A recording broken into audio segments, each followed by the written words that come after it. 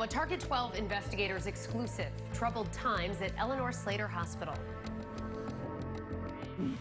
To see Adam, he's peaceful, he's comfortable, he's happy. How can anybody take that away from these people? I just can't understand it. It just doesn't make any sense. For 26 years, this local woman has been visiting her son at the state-run Zambarano Hospital in Burrillville after a car accident left him with a traumatic brain injury. But with Zambarano and the rest of the Eleanor Slater Hospital system under the microscope for more than a year, she and others fear for the future of an institution they rely on. Target 12 investigator Tim White is here now with the exclusive details. The State House debate about Eleanor Slater's financial problems has overshadowed the actual patients who are getting critical care at the hospital, and family members we spoke to are growing frustrated.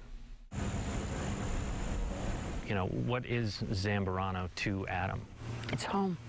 It's family. It's his safe place. You know, mine too. Adam Pacheco has been a patient at the Zambarano unit of the state-run Eleanor Slater Hospital system since a car crash more than a quarter century ago left him with a traumatic brain injury. Adam was just 17 years old. We are a family here, and the people who are, how can I put it and be nice about it? The people in charge don't seem to understand or don't know the depth of what goes on here. The goal of tonight's hearing. Over the last year, Eleanor Slater has been the focus of intense oversight hearings at the State House, with lawmakers scrutinizing everything from patient care to whether the state has been improperly billing for federal Medicaid dollars. Union leaders have clashed with executives, creating what some describe as a toxic work environment. And the Attorney General's office has launched an investigation into the hospital's problems. Amid all the turmoil, Eleanor Slater has seen major turnover in its top ranks. And we've lost some good staff. We've lost some good doctors. Why is that? The doctors, mainly because of the ones that are in charge. You think they drove them out? In my opinion, it's because of the way things were being handled. The hospital system's patient mix has been one of the flashpoints because the federal government cuts off Medicaid funding if psychiatric patients outnumber medical patients across Slater. I haven't been on free for so long, it's like I don't know what I'm missing, you know? Psychiatric patients like Tony Taveras. Last week somebody hit somebody in the head with a jar of shaving cream in a pillowcase. I mean, it's not safe. Taveras is housed 30 miles south of Zambarano in one of the 3 units located on Eleanor Slater's Cranston campus. He's been a patient for 20 years after he was found not guilty by reason of insanity for fatally stabbing a social worker. It's not who I am, you know? And I don't want to hurt anybody. He was suffering from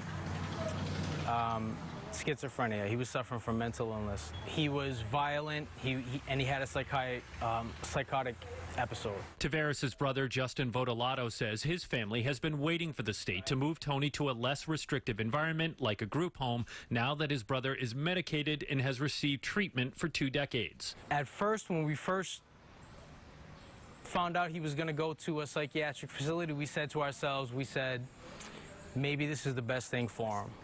It was a blessing. How do you feel now? At this point, there's no possibility that we could have been more wrong.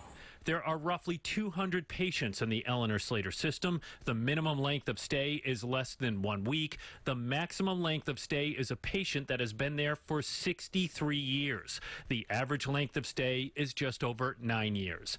Data shows 77% of patients in the system are male, 23% are female. I can sleep knowing that my son is in good hands. Pacheco thinks mixing medical and psychiatric patients is weighing down the entire hospital system, and the state should separate the mental health units in Cranston from the medical facility in Burrillville. The two shouldn't be listed as under one umbrella.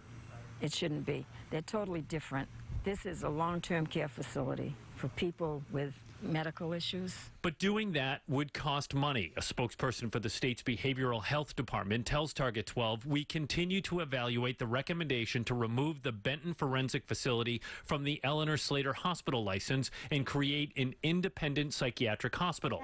Pacheco says despite her frustrations, Adam is getting exceptional care. Our interview was interrupted by a nurse checking in on Adam. Well, we saw it right there, didn't we? This is the way they are up here. You know, they're all so caring and loving, and it would be a sin. It would be a sin to take this away. Excuse me, I'm sorry. Eleanor Slater's long-term future is still being debated, but Governor Dan McKee has repeatedly said he has no plans to close the Zambarano facility. With the Target 12 investigators, Tim White, 12 News.